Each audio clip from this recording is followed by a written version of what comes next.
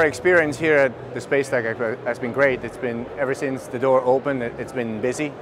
People are looking, doing face-to-face again after being, kind of cooped up for the last 2 years, correct? So for the last few months, conferences are back, people are eager to get out, and they're here to share this with us, and we're happy to listen to their needs.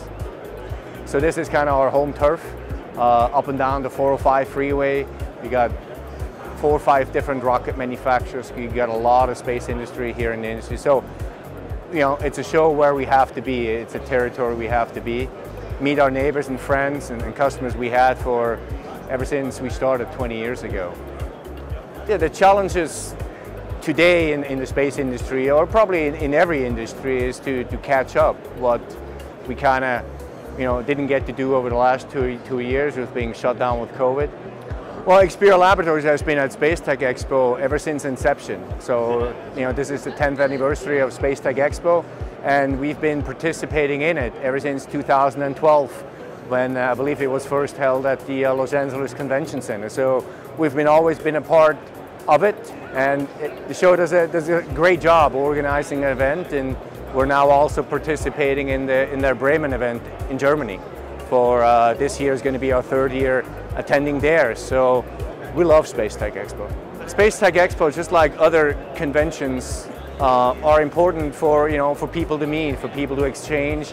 It's a good place for us to meet our customers instead of just speaking with them over a Zoom or a Teams or a Skype meeting. And conferences are here to meet face to face, to share experiences, to share needs, to exchange contacts, and just kind of make business contacts that go for many years to come. So face-to-face is important.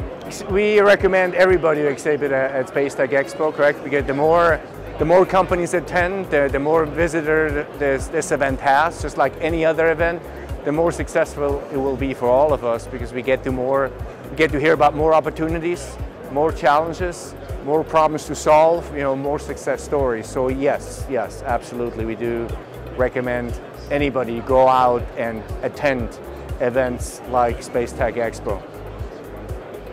Well, the excitement thing about the space industry is that it's still new. It's still in its infancy. There's so many different players addressing so many different needs.